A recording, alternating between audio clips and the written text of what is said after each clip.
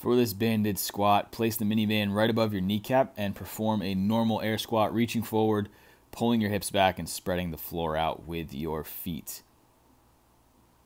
Do your best to drive the mini band apart, keeping it stretched out to get a little more activation in the glutes and hips for each squat performed. Half squat pulses, the same exact squat as before.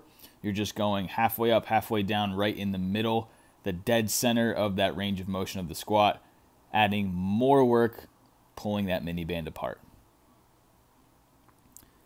Squat ISO abductions, that's just holding the bottom of the squat, letting the mini band pull your knees together, letting those ankles roll in, and then driving the mini band out just to get some range of motion work.